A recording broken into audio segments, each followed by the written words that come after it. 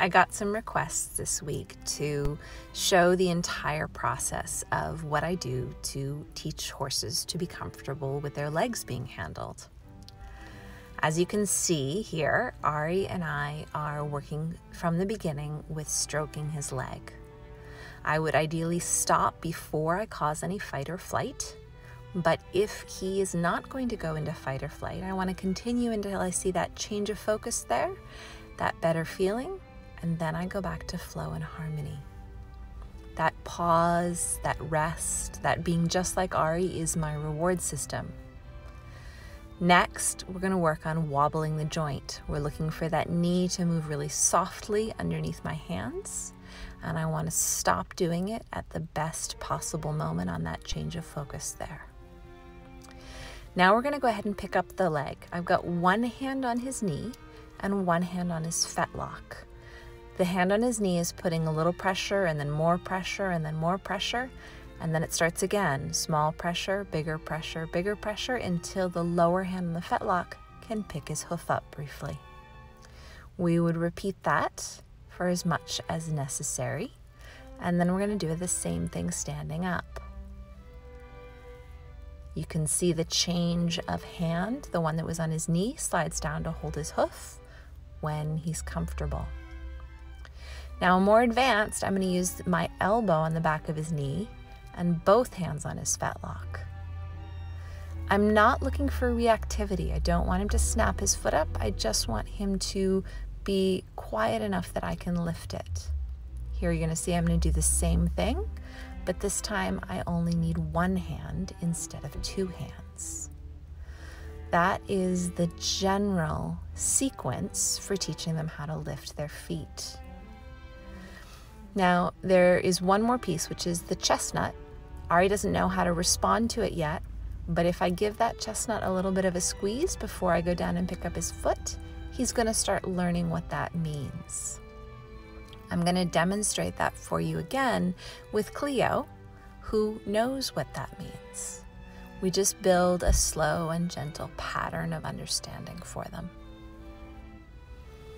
Now, once horses are comfortable with picking up their feet, we go ahead and add the hoof cradle. So as you see here, Cleo is going to put her foot in the hoof cradle, and I'm going to go ahead and do my meditation around her while that foot is in the hoof cradle. Now my job is to either take that foot out before there's any fight or flight, or to wait until there is a better feeling and then take that foot out of the hoof cradle. So Cleo has done this a fair amount, as you can see, and I have time to work around her a little bit and really teach her patience. What I find is that most horses that have trouble having their feet trimmed don't actually mind the trimming or the tools on their foot. They mind standing on three legs. If you can teach them to be comfortable standing on three legs, the work with the tools is actually fairly comfortable for them. That's been my experience so far in any case. Once we have done to the back, we start working onto the front. You can see I bring the foot backwards towards her belly first and then forward up to my knee. When they're more experienced, you don't have to bring it backwards first. You can just bring it forward and then rest it on your knee. Again, we want to put that foot down at the best feeling possible. Once that's comfortable, then we can go ahead and use a hoof stand or the hoof cradle. You want to make sure it's close to the center line of their body. If you pull it out to the side at all, it's going to cramp the shoulder, and they are not going to be comfortable leaving their foot up for any period of time. Now we're going to look at handling the hind legs. It's a very similar process. You just get to see where I put my hands and in the ways it works best for me. We start again with stroking the leg.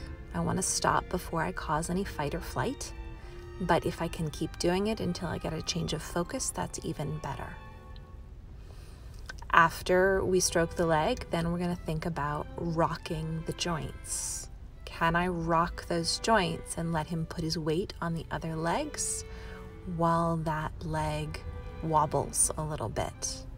Again, releasing what seems like the best feeling that's going to be possible. Here you see me facing backwards, and I'm attempting to rock that leg, but I pick it up by accident. I'm going to take a breath because I think that the feeling Ari had was good, but then I'm going to repeat it and see if I can do it with more feel and tact. There I get the rock of the leg. It feels very soft under my hand. I won't necessarily be able to see his change of focus, so I'm going to have to rely on the feeling in my hand. Here I'm asking him to pick the leg up by increasing those pulses of pressure, and picking the leg up forward is much easier for the horse than picking up to the back. Now I've slowed this down to show you picking it up to the back, and what I want to show you is the fact that even though my hand is behind his leg, he's going to bring his foot forward first. Then it has to come down towards the ground before I swing it to the back. This is something that is inherent in every horse I work with, and not everyone knows how that feels for them. So you can see the foot naturally goes forward first, you bring it back close to the ground, and then up. Don't try and pull it directly back up high. You're going to find there's a lot of resistance from your horse. So here's Cleo again, being a very good demonstrator. When you can take the weight off that hind leg, it's time to practice bringing it forward to your knee. Again, you're looking for the best possible moment to put it down again. Once that's comfortable, you can go ahead and introduce the stand. The same idea, it comes up, you put the hoof stand where the leg can comfortably rest on it without knocking it over. Then it's time to go into your meditation. Stand in each place until she feels better. Take the hoof off the hoof stand at the best feeling possible. Or take it off the hoof stand before you get any fight or flight. We're just habituating the horse to associate standing on 3 legs with the best possible feeling. Little by little, they learn to really enjoy this process. It's just a matter of feel and timing.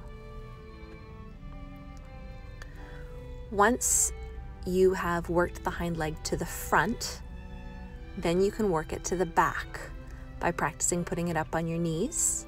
And again, you want to feel how that leg feels in your hands. Can you put it down before you cause any fight or flight? Or can you put it down when it's more relaxed, more loose, more easy? Once you've got that established, then you can go ahead and play with the stand. Again, this is just about teaching the horse to be very comfortable standing on 3 legs. I find they don't mind the tools at all once they've established being comfortable with 1 leg in the air and 3 legs on the ground. Now, Cleo has some tight muscles in her hind end, and if she's not fully warmed up before we do this work, sometimes my timing is not as good as it should be, and I don't pull that foot off the stand before her muscles start to cramp. So if that happens and she pulls her foot off the stand, we're going to take a small walk. The walk is not a punishment. The walk is an opportunity for her to stretch those muscles out and get comfortable in her body again. And then once she does, we'll try the hoof stand once more.